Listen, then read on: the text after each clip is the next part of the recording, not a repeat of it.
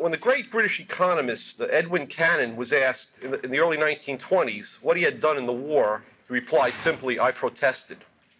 And one of the things he protested most vigorously was the myth that's even common today among both economists and non-economists that war cannot be financed by other than monetary inflation. That is, that there are problems, inherent problems with trying to finance a war via taxation and non-inflationary borrowing. In fact, as Ludwig von Mises has written, and I quote, "One can say without exaggeration that inflation is an indispensable means of militarism. Without it, the repercussions of war on welfare become obvious much more quickly and penetratingly. War weariness would set in much earlier." But Cannon's and Mises's positions, though they're superficially at odds, really reinforce one another. What Cannon is arguing is that, in fact, war production can certainly and straightforwardly be financed by taxation and by government borrowing from the public. What Mises is saying is that inflation is almost always used, however, though he agrees with Cannon's position, as a deliberate policy for distorting monetary calculation and obscuring the true costs of war, okay, hiding the cost of war from the public. One of the few great wars, or the only great war that was financed by non-inflationary means was Napoleon's adventures. Okay, he seemed to have maintained a gold standard. But for the rest, they are generally financed by monetary inflation. So in my paper, what I'll do is to briefly discuss the Cannon-Mises view of how war can be financed by taxation, okay, and what it means as far as the public finding out very quickly about the true costs of war. Then I'll show what process occurs when the state uses the increase in the money supply to finance the war, okay? How, in fact, it can postpone or not so much postpone, the cost is real, okay, as I'll show you, but obscure the cost of war to the public. I'll then, if I have time, touch briefly upon two alternative views that claim that war is inherently inflationary. That is, that it must be financed by monetary inflation. And then I'll conclude with an illustration of the Mises-Cannon view that, in fact, inflation is a deliberate choice. And I'll do that with reference to the Vietnam War. Okay, a deliberate choice was made by President Johnson to hide the costs of war from the American public, okay, by resorting to monetary inflation. Right, in a modern economy such as our own, okay, most of laborers involved in production are involved in producing capital goods. Okay, a few years ago, Mark Skousen, in a book, attempted to find the proportion of investment spending on capital goods, okay, machines, computers, raw materials, and so on, as a proportion of total spending in the economy. So if you compare the total spending on consumers' goods, okay, to the total spending on what we call in economics the higher stages of production, it turns out that total spending on capital goods is 3 or 4 times the total spending on consumers' goods. So at any given moment in time, we have the value of capital goods in society is much higher than the value of consumers' goods. Now, what does that mean for war financing? Very important. What it means for war financing, or actually for the real costs of war, is that resources must be transferred, okay? Not just from consumers' goods, okay? It's not only enough for consumers to tighten their belt, to eat less beef, to drive less and use less gasoline and so on, okay? In fact, what must happen is that the capital stock in society must deteriorate. Joseph Schumpeter, great economist, said that war is a substitution of the present for the future, okay? All production must be for the immediate run, tanks, ships, ammunition, rations for the troops. Okay. Labor must be pulled away from, in some manner, the production of capital goods, the repair of machinery, okay, the running of mines, and so on. So pretty quickly, what we see happening is that there's an increase in the production of war goods and plus consumers' goods, all right? And you have many fewer capital goods almost immediately being produced in the economy. Now, what that means is that the provision for the future pretty much falls apart or is reduced, okay? The economy takes on a higher time preference, okay? It's much more present-oriented.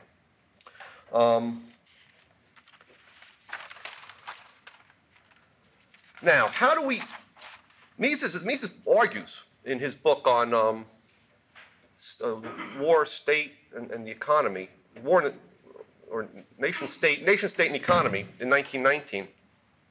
He argues that it's simple, as a matter of technique, to finance a war by increasing taxes. If you increase taxes, we know what's going to happen. Citizens will suddenly find their disposable incomes falling. Okay, they'll have less money to spend on consumers' goods industries.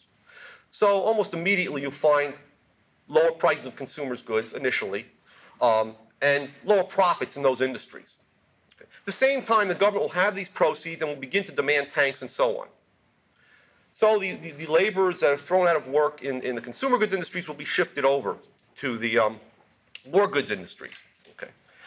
But that's not all that happens. Consumers also cut back on their savings. Okay. It's a very, very important effect. And that drives up the interest rate in the economy. Now, if we add to this non-inflationary borrowing, which the government also may engage in without causing inflation, that means that the government becomes a borrower competing with private borrowers on the market for savings, on the market for loans. Okay. So that further drives up the interest rate. So the interest rate skyrockets. This occurred at the beginning of World War I, for example. Now, what does that mean? That means that the value of capital goods, okay, suddenly falls. Business has much less funds available because it's been competed away by government on the one hand. On the other hand, consumers have cut back on their private saving. So business has much less funds with which to purchase capital goods for private production. So the values of these things fall, and the stock market, which is basically titles to capital goods, begins to collapse. Okay. At the same time, then, firms cannot pay their debts, capital goods firms, those that are going out of business, those that are producing goods that are not adaptable for war purposes, okay, suffer losses, lay off their employees, and begin to default on their bonds. I wouldn't be an economist without a recourse to the board. In any case, a crisis ensues. So, without inflation, you have the crisis almost immediately, okay? Not only that, but with monetary calculation, people see almost immediately that their standards of living have fallen. Stockholders find that the price of their stocks have fallen. Businesses find that the values of their capital has decreased. The values of their firms have decreased tremendously. So wealth and income falls immediately with taxation and borrowing, to reflect the fact that there is capital consumption in the economy, that the economy is living on the future now, that it has shifted a tremendous amount of resources into the production of the present war goods. And as Mises points out, people are suddenly hit with this cost, and they don't like it. And in fact, as I'll mention in a little while, economists that defend the recourse to inflation as necessary, when pushed, argue that, well, taxes can't be raised to cover the full cost of war, especially a major war, because the people wouldn't stand it. Well, what does that mean? That means that war is too costly when it's not obscured. Okay.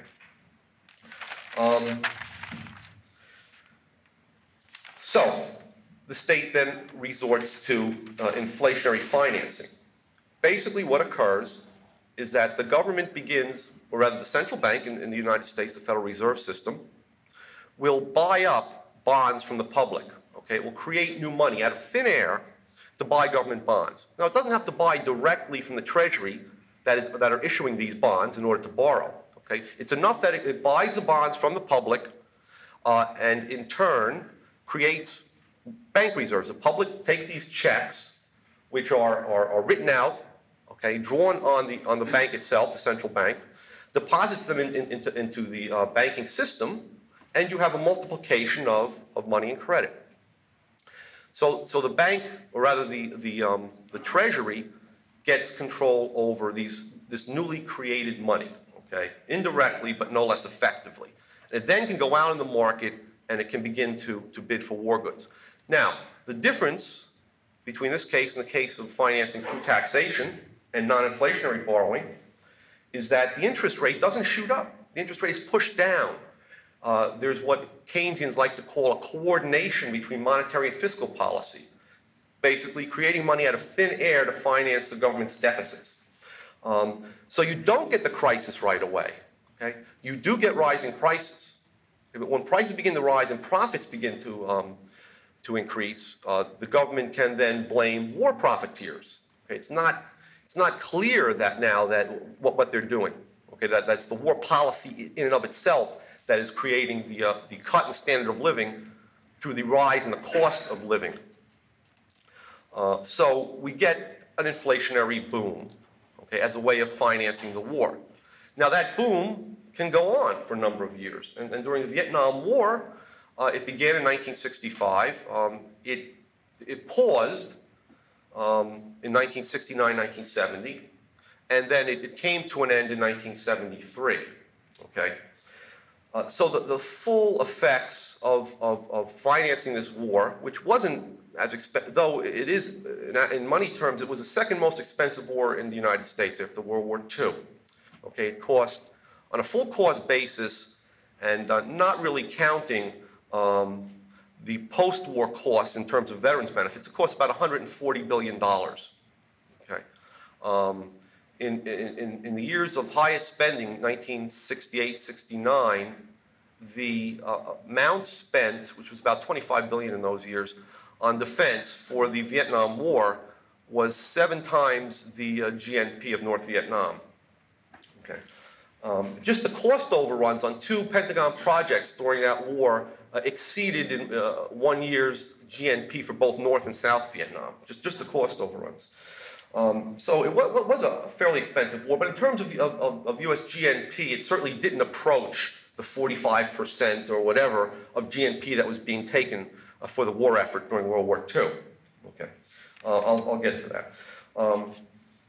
Now, there's, very briefly, let me just mention, before I get to the Vietnam War in a little bit more detail, the 2 other theories. One other approach to war financing was put forward by Lionel Robbins, who was a follower of Mises up until about the mid-30s or so, and a few other British economists, A.C. Bagu and Ralph Hortrey.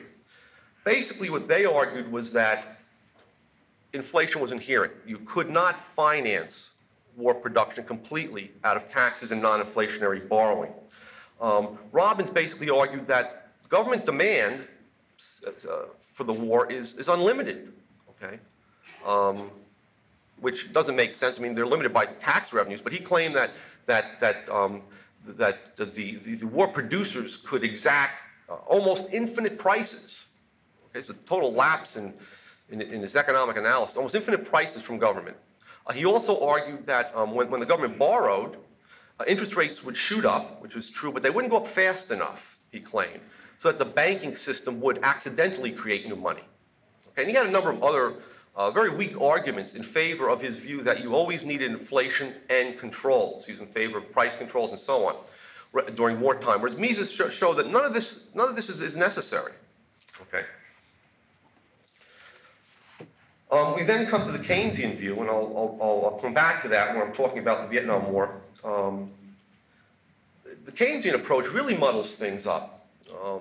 After World War II, we began to get Keynesian economists arguing, one was Albert Hart, that if we don't have full employment, if there is what they call an output gap, that we have unemployed resources, and the economy is producing below its potential, then in that case, war is free.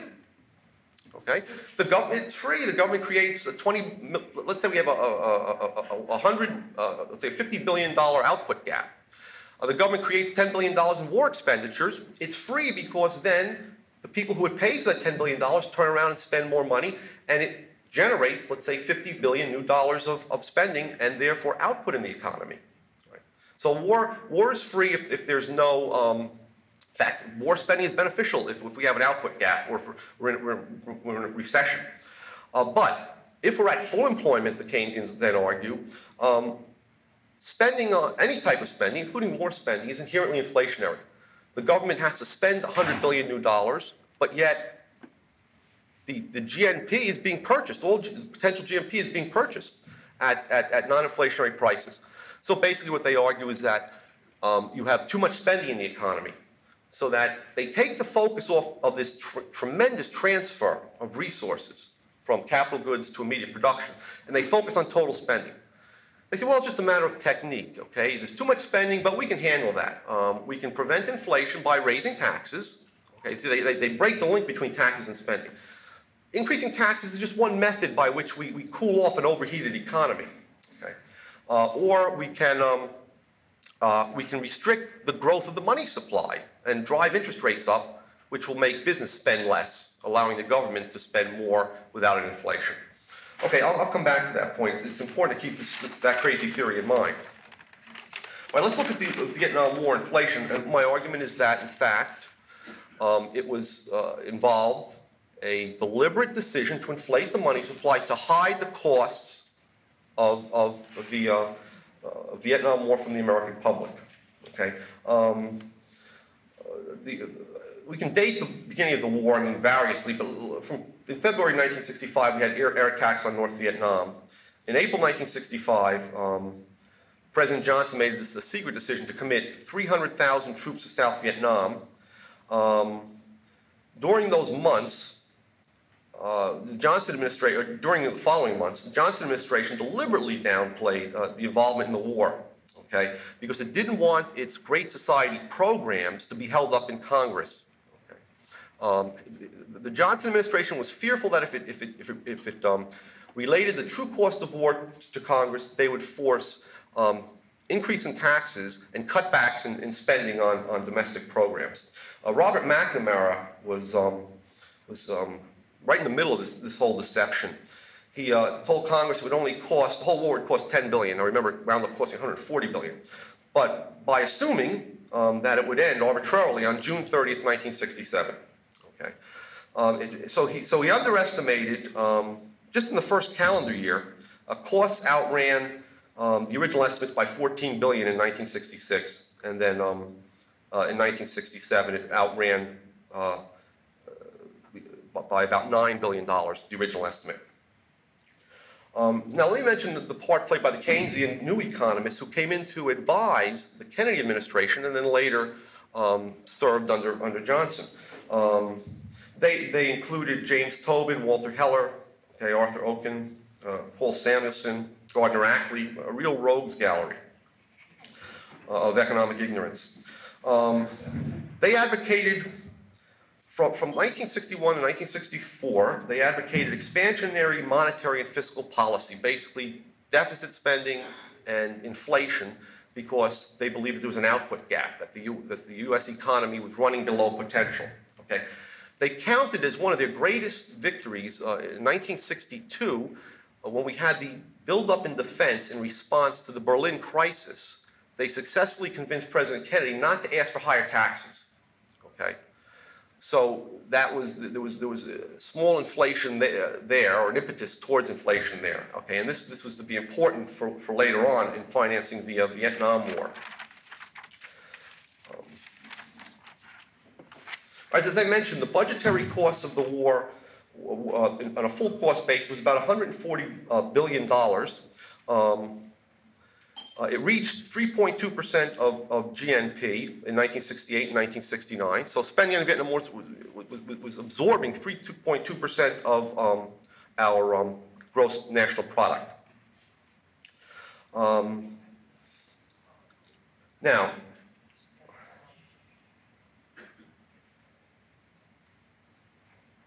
if we look at the federal government outlays, okay, in 1965, they absorbed about 18% overall federal government outlays. By 1968, they absorbed about 21%, okay, a 3.4% increase. Much of that was due to the increased spending on the Vietnam War, okay. Yet, there was not an increase in tax rates until mid-1968. So, tax receipts did not go up as a percentage of GNP, okay. So, there was an immediate there wasn't that immediate feedback to the American public. It went up from 17.7% to about 18%. Okay. So the Vietnam War wasn't, at least in its early years, primarily financed by tax increases. Okay, how was it financed? By deficits and what economists call seigniorage. Okay, the seizing of or confiscating of resources through the creation of new money and spending of that new money in the economy. That is, by the Federal Reserve creating checks written on itself and creating reserves with those checks out of thin air by buying up government bonds. Let's look at the cumulative federal budget deficits in the 9 years prior to the Vietnam War. From 1956 to 1964, the accumulated deficits equal to about $11 billion. The increase in what we call the monetary base, okay, the amount of spending by the Fed on government securities, okay, which is the way by which it creates new money, was about $3.8 billion. Okay. So the Fed did not create much new money for the Treasury to spend during those years. From 65 to 73, the 9 years of the Vietnam War, federal budget deficits, again, accumulated over those years, went from 11.1 billion to 68.9 billion, okay? So about half of the war was financed by federal budget deficits. And of that, about $40 billion was financed by creating new money. Okay, that's the amount of the increase, about $40 billion of the Fed's stock of government securities. Okay, it created this new money to purchase the Treasury bonds. Now, that $38 billion new dollars, or rather new reserves in the economy, okay, the banking system now had $38 billion new dollars of reserves, was multiplied. Okay, when the banks lent those new reserves out, after they were deposited, okay, by the people who sold sold the bonds to the Fed, that $38 billion was multiplied as it was lent out into a $100 billion increase in M1. So there was $100 billion new dollars created in the economy in those 9 years. Now, let me give you some figures on the dimensions of the inflation. From 1955 to 1964, the year before the war, the change in the money supply was about $21 billion. Okay. Now, that represented about a 1.75%, a little less than 2% increase per year in the money supply, which was fairly moderate. As a result of that, we had an increase, that worked out to be, an increase in the CPI of about 1.6%. Again, inflation in those 9 years was running below 2%, as was the increase in the money supply. So both money inflation and price inflation was fairly moderate. In fact, some economists claim that that 1 to 2% price inflation that we had up until 1964 was actually consistent with a stable price level. Right? That is that through statistical errors, you couldn't get it any more exact than that. We may very well have had a stable price level. I would be much more happy if it was falling by 1.6% per year. Let's now jump to the Vietnam era. Okay, there the increase in the money supply was $104 billion. Okay, which was about a 64% increase in the money supply over those years, and which represented 7% increase per year in the money supply. As a result, the CPI, the Consumer Price Index, increased by about 5% per year. So it was the inflationary finance of the war that brought about the inflation of prices, okay, that we experienced, the much larger inflation of prices that we experienced over the 9 years of the war. One other point that I might quickly make, due to what is called a Bretton Woods system, in which the U.S. Tied its dollar to gold, stood ready to redeem foreign dollars held by foreign central banks, for gold at the rate of $35 per ounce of gold. Okay, they were willing to sell gold to foreign banks at that price. We were able to export part of the cost of the war onto foreign countries. As a result of the inflation, the U.S. began to run a perennial balance of payments deficit.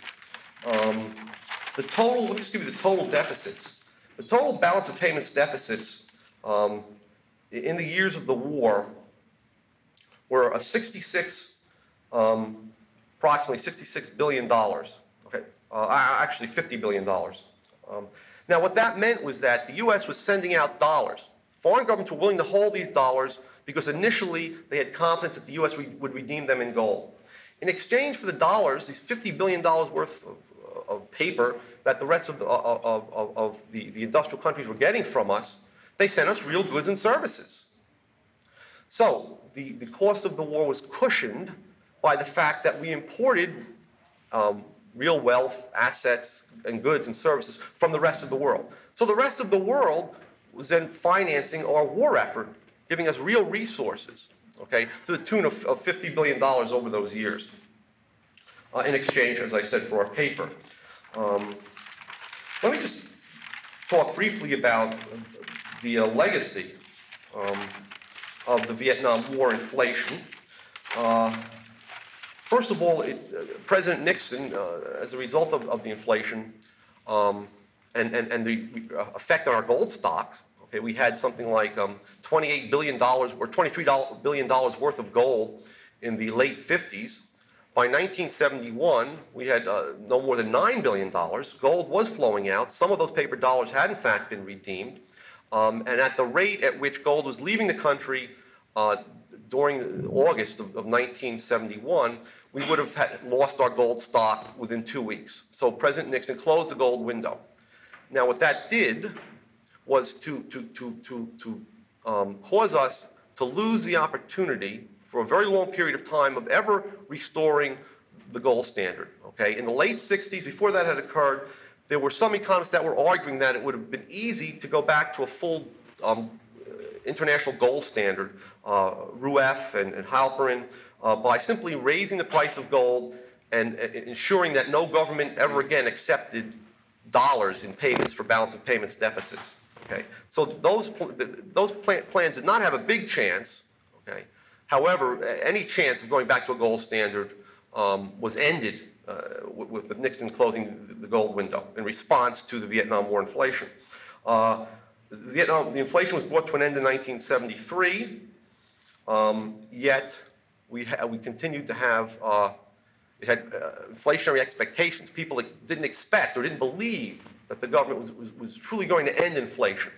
So we continued to get price increases during the recession that we had, which was a very deep recession from 73 to 75. The deepest post-war recession up to that point. So we were stuck then, one of the other legacies, with what we might call stagflation, inflationary recession. Okay, that's another legacy. In the late 60s, or up until the late 60s, Americans were not possessed of inflationary expectations. We were stuck with wage and price controls in 1971 that went on in various phases through early 1974, but were not all removed. Okay? In fact, they were left on oil and gas, which led to a restriction of production of oil and gas here in the United States and the propping up of the OPEC cartel, okay? And the resultant gas crisis. Finally, in the fourth point, and last point, economists have long been puzzled by a sudden drop in productivity of labor that occurred in 1973.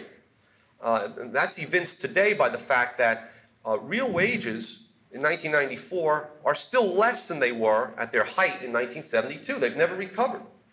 And economists are puzzled by this.